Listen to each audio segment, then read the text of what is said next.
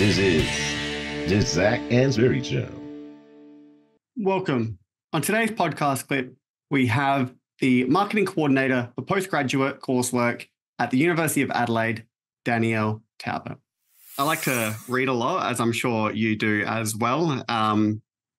Is there any sort of books, potentially on marketing, that you would recommend, that people pick up and have a good read from? Yeah, definitely. I think I might be biased, but I guess How Brands Grow is such a crucial one. I think that would still be part of the readings, I'm sure, for courses. Yeah.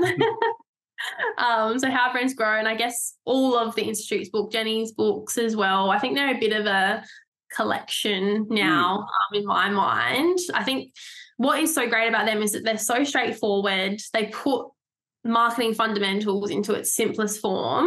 And I think, again, as I said, like, it's easy for marketers to sometimes get bogged down by what they're doing. And I think those books are just a really nice refresher and sometimes brings us all back down to earth, and get out of our heads and actually just remember, like, this is why we do what we do. And this is how we should kind of be doing it. It's really funny you should mention How Brands Grow. So I had and then how it can give you those fundamentals. So someone asked me recently, like, oh, you work in marketing, right? Yeah. All right, what should I be doing for my Instagram campaign, for my business? And I'm like, I've got a book for you. And they're like, why would you give me a book to read? I don't need to do a PhD. I just want you to tell me. And I said to them, well, you should read this to get a basic understanding, and then we can have conversations afterwards, because then the conversations will be more fruitful for both of us, and it was written very easily to digest. So, you don't need a marketing degree or a PhD to digest this book. It's very accessible. They weren't super thrilled. They have not read it, but that's all right. I haven't given them advice.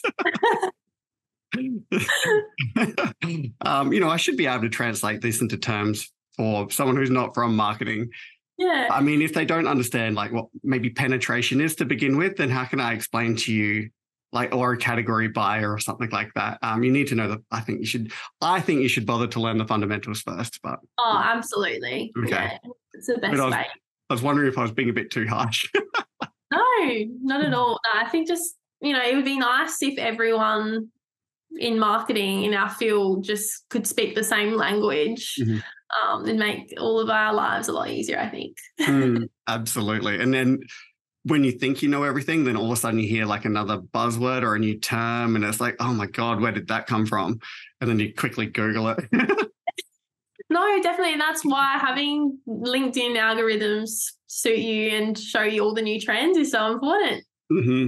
And with technology as well, like you were mentioning, those changes that are happening so fast, and you're like, okay, I need to keep across all of this. Hey guys, it's Zac Anesbury here with just a couple of quick reminders. If you've enjoyed today's podcast, then make sure you subscribe so you never miss an episode. There are plenty more interviews to come with some of the world's leading marketing academics and practitioners. You do not want to miss these. In the meantime, if you're looking for another way to connect, then follow me on Twitter at Zac Anesbury. That is ZACANESBURY. For my take on the marketing issues of the day. That was the Zac Anesbury Show.